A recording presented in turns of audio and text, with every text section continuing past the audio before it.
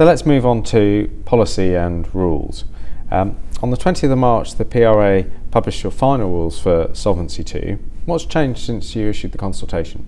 Well, not a lot has changed because it's a maximum harmonising directive. Our freedom to change is not great. But what we have done is used our discretion to try and make things simpler where we can. And we've done that in a couple of places, particularly around simplifying some of the national reporting templates, which the firms had found a little bit complicated.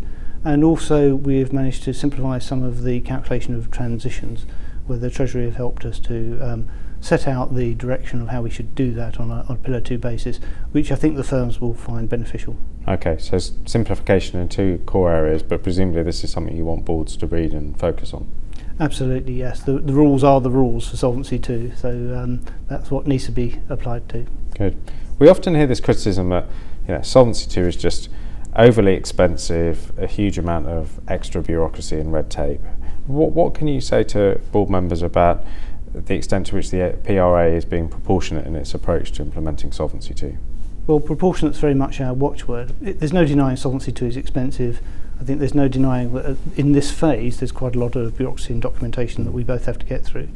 That applies equally to us as it does to the firms, so they have all our sympathy on this. As I say, where we can use our discretion, we use that to make things simpler in the rules, and also to make sure the processes themselves are as simple as possible. For example, we know some firms want to be able to make applications for matching adjustment and volatility adjustment simultaneously, yes. So they know joint results. We will set up our processes if we're asked to do that, so they get a joint consideration and a single response.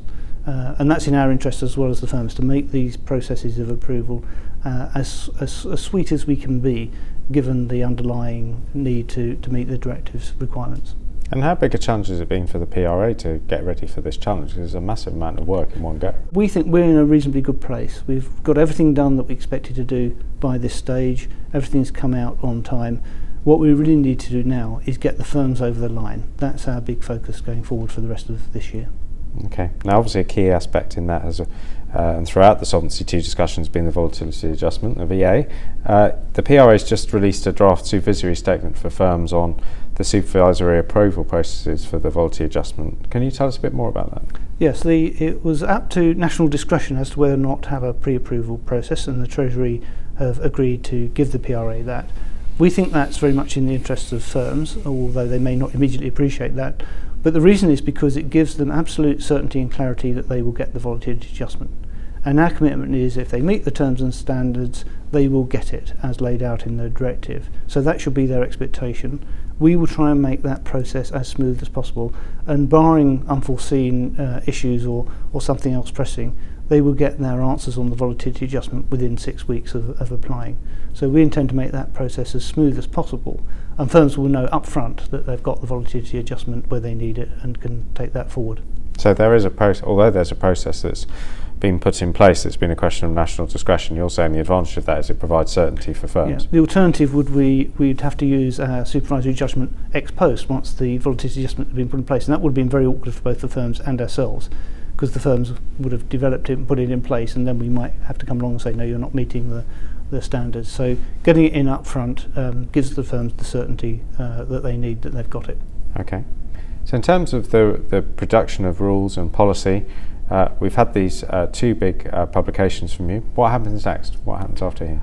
Well, there's a few more details to finalise, but the key thing next is really for the firms to get their applications into good order. We've been giving feedback now almost continuously to the firms over the last year or so. They need to take that feedback on board. They need to produce good quality documentation.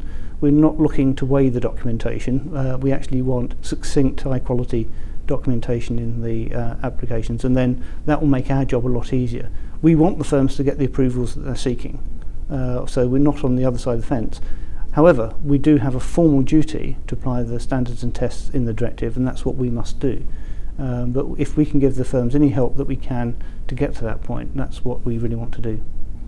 Another key part of Solvency II and another responsibility for the board are obviously the filing of the regulatory returns, the key information in them. How ready do you think firms are and geared up to prepare for the different sorts of returns they're going to have to do under Solvency II? We think we're in pretty good shape. We've had an industry working group looking at this, and we've been able to run some tests for firms to check out that the processes all work. We'll have all of the IT in place for them to be able to do that. And so that's one area where we don't have any great concerns at the moment, and we think the industry is reasonably well placed. Okay. So we started by saying this is a historic process, a huge task for both the industry and the PRA. Closing thoughts, just how ready are we? We think we're on track.